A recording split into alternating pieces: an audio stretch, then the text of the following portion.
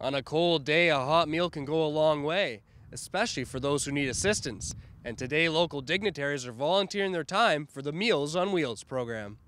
Today we're excited. It's our Mayors for Meals Day, and we have both Mayor Sharpe and Mayor Augustyn here who will be out delivering meals with our volunteers. I noticed the kitchens and all the food. What is the process for cooking for the seniors?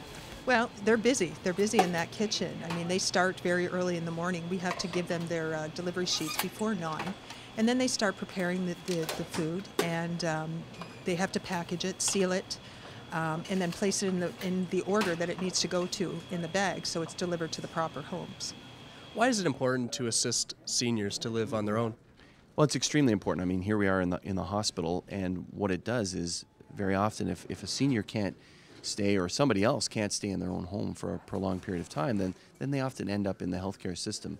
And we know that that's not only costly, but it's not that healthy either. So it's much better for people to stay in their own homes in an environment that they're used to and get nutritious food and also have somebody check in on them.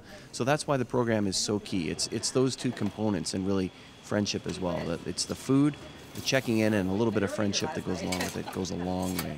David, you've volunteered for over 9 years. Why do you do it? At first I did it because I was bored after I retired, but now I enjoy doing it because I interact with all the people that I deliver to, and if they haven't had any visitation for a week or so from their own families, I talk to them for 10 or 15 minutes before I move on to the next client. Barry, what is the significance of Meals on Wheels?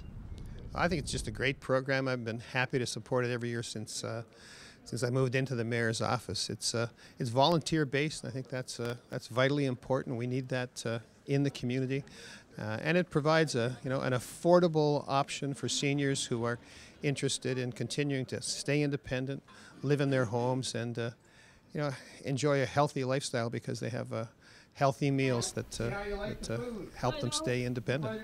What does it mean to have the mayor deliver your meals today? Dave's your regular delivery It's a guy?